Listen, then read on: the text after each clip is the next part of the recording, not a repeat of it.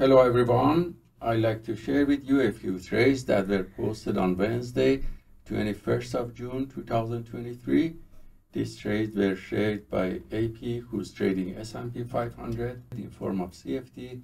As you see, the 4-hour macro chart is showing breakdown, and you can see in 1-hour structural chart the downturn channel, and he identified area of pullback that got completed and entered two positions and manage them and exit with exit strategy number 2 with profits. Also, when the price got rejected at the support level, he identified the area that buyers came back and entered here with setup B with multiple positions, and we can see that is managing and trailing this to close on the other side of the channel with profit.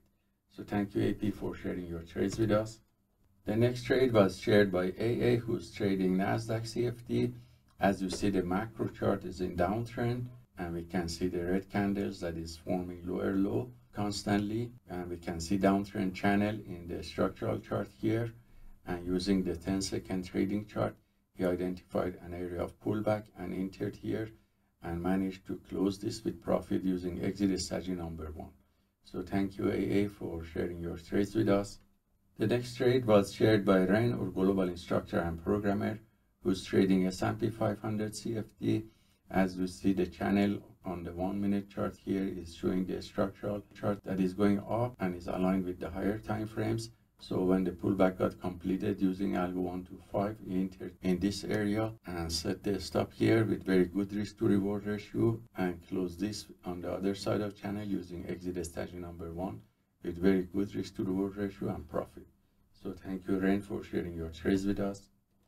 The next trades were shared by Castro, or global instructor, who's trading USD Japanese yen. As you see, the macro chart of 1 hour showing uptrend, and when the pullback got completed, he entered in this area with very good risk to reward ratio and managed and closed this with very good runner and high profit. The next trade also was shared by Castro, who's trading USD CAD. And as you see, the macro is in downtrend and entered in this area with very good risk to reward ratio. And as you see, it's getting close to the target. The next trade that Castro shared was on S&P 500. The price broke this dynamic support area, and he identified the area of downtrend and entered again here with very good risk to reward ratio and managed and closed this one also with profit. So thank you Castro for sharing your trades with us. The next trades were shared by Jan, or global instructor, who's trading Nasdaq futures. As you see, the macro chart is in downtrend, and you can see the downtrend channel in 1-minute structural chart. So using 10-second trading chart, he identified multiple area of pullback and entered here based on Algo 1 to 5 and managed and closed this with exit strategy number 1. And the result of these 4 trades shows 100% win rate, and the average winning trades were 122. And the largest winning trade was $150. So thank you Jan for sharing your trades with us.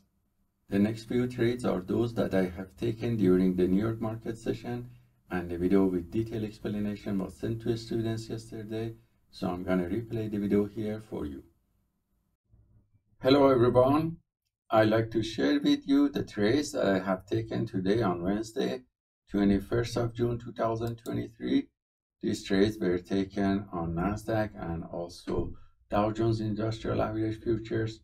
If you look at the macro chart of hourly, we can see the market was going down constantly last few days. And you can see on Nasdaq daily here, it was selling strongly. So we can see that during the Globex session, the price fluctuating around these points of control on all minis, which is the previous day close. And then before the market opens, it started to go down, and so I waited for the price to stabilize. And when on Dow Jones tested this level and the price got rejected, the buyers came back. So these green candles were taken with the long position on these uptrend channels here repeatedly. And then I came back close to the end of the market, and I saw the price is testing this support level on Nasdaq, and you see these candles just before the market close traded this area, these 2 candles here and here just before the market close with long positions. And you can see the entry of long positions and exits. So these signals were copied by copy trader to multiple Apex Trader funds accounts, and the result was showing that we reached profit factor of 5.28 with 70% win rate from long sides, and the average win to loss ratio was 2.19. The largest winning trade was 260 and the largest losing trade was $69. So hope this trade taken by the PAAT system is useful for you, and let us know if you have any questions. Have a wonderful day.